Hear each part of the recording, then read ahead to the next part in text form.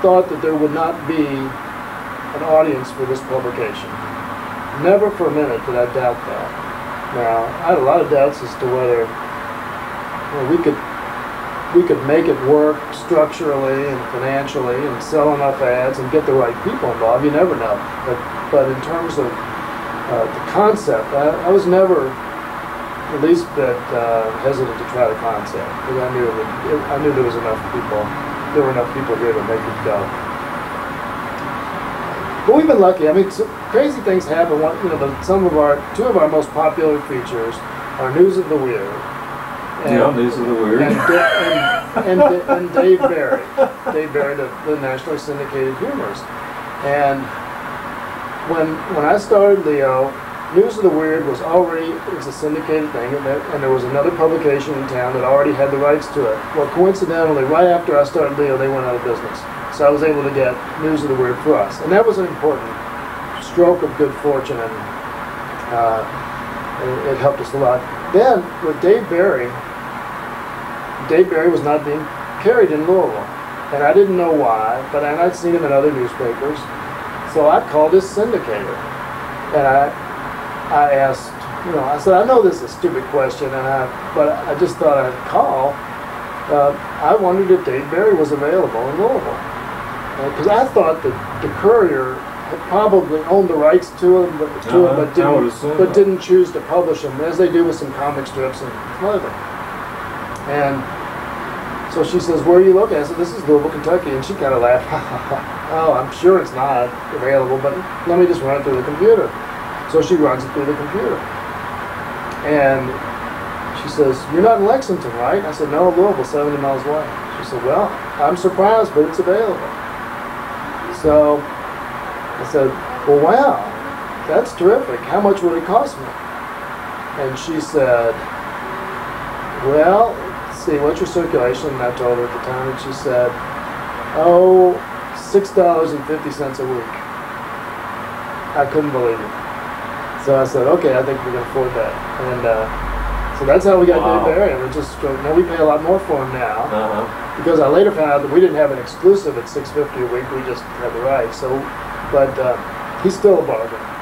So we got lucky along the way, and those have been important. We've had, there's a great deal of talent in the community. We've found columnists over the years who have been good, and local writers. John, some people associate the term alternative newspaper with the seedy side, or where we get X-rated movies or something like that. And it's been striking to me that even in recent issues, Leo has been championing issues like violence, nonviolence, and a number of social issues, really. And it seems to me to be a very interesting mix that's developing between entertainment and cutting-edge reporting. Well, it's interesting, the lineage of the alternative press, it's called. And alternative is a strange word, because some people say, okay, you mean alternative lifestyles. Well, it's not that, alternatives are a pretty common word. It's kind of as vague as alternative music. But the alternative press has a very specific ancestry, and you can see why we do what we do. Almost all the modern day alternative press all grew out of the underground newspapers of the 60s. And these were papers that were published on college campuses and dorms. Sometimes they were just one sheet of paper, flyers, and sometimes they were out of people's basements. But they all had two things in common. Initially, they were crusading newspapers. They were against the war in Vietnam, and they were for the civil rights movement. So they came with a very anti-establishment, from a very anti-establishment, anti-government perspective, and a very cynical one, very skeptical of government action or inaction. They began to evolve into more sophisticated publications. You saw the Village Voice Start, which is still the granddaddy of all alternative I used to subscribe papers, to the Village Voice. and Rolling Stone. I mean, those are two of the first alternative publications. Well, they were very active in the anti-war movement, you know, Hunter Thompson and all that. As the anti-war movement grew and got involved in rock and roll and drugs, those publications tended to discuss politics and the music drug culture. And so all of the alternative press kind of evolved from those two traditions. Now drugs became passé and so forth, so the drug thing fell out pretty much. But you can still see music and politics, music and social issues. Those are the two great traditions of the alternative press. So we're basically half kind of public affairs, current affairs, and we're half entertainment music.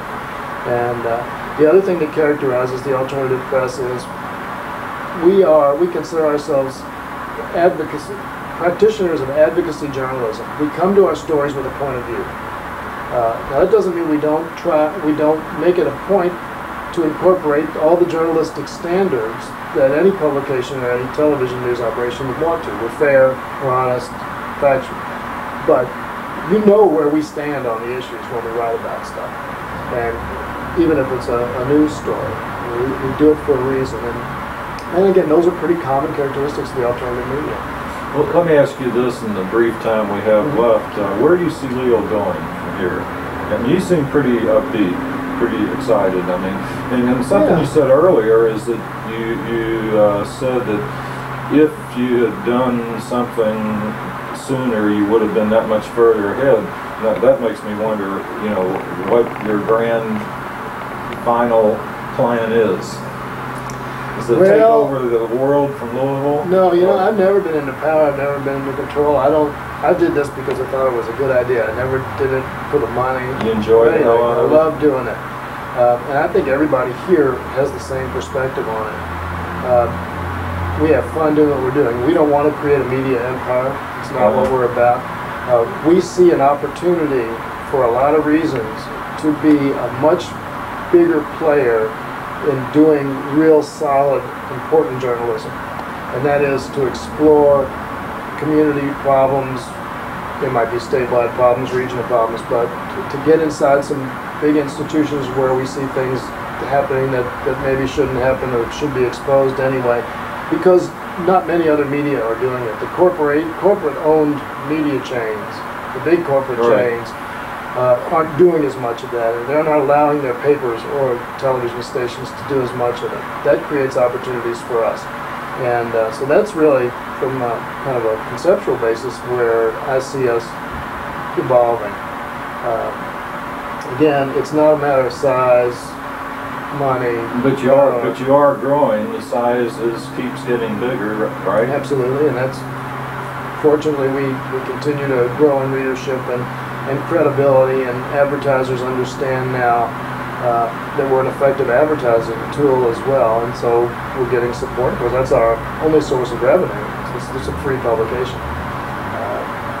So yeah, and that's very gratifying. And as we grow, and from an advertising perspective, we'll do more editorial. Great, that sounds wonderful, and it's really been